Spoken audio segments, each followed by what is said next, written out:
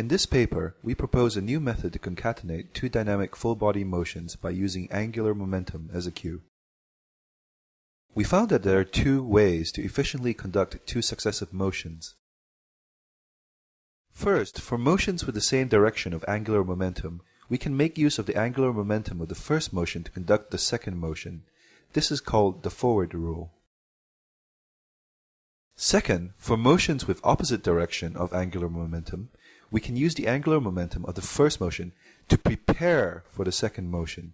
This is called the reverse rule.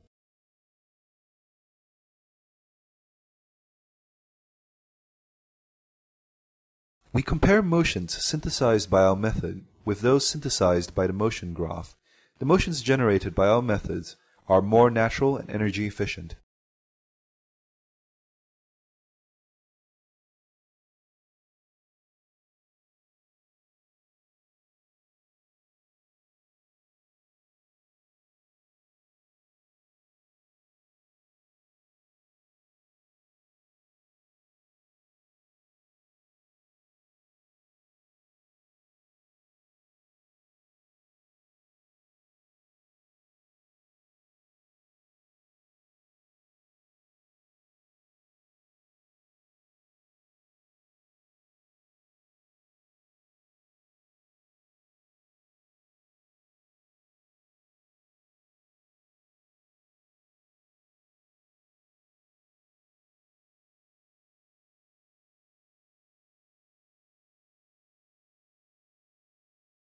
We also compare motions synthesized by our methods with those captured from a real human performer. We can observe that the motions synthesized are very similar.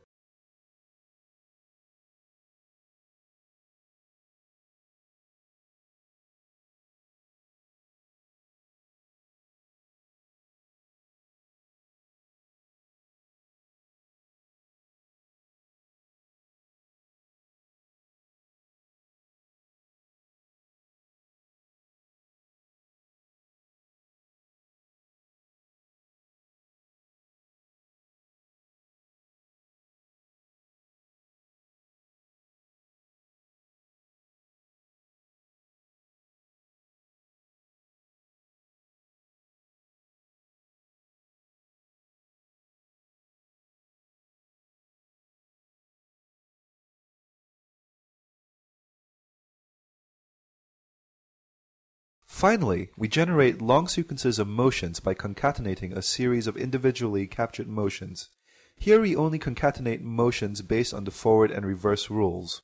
As a result, our method can produce a natural transition between every motion and its neighbor motion.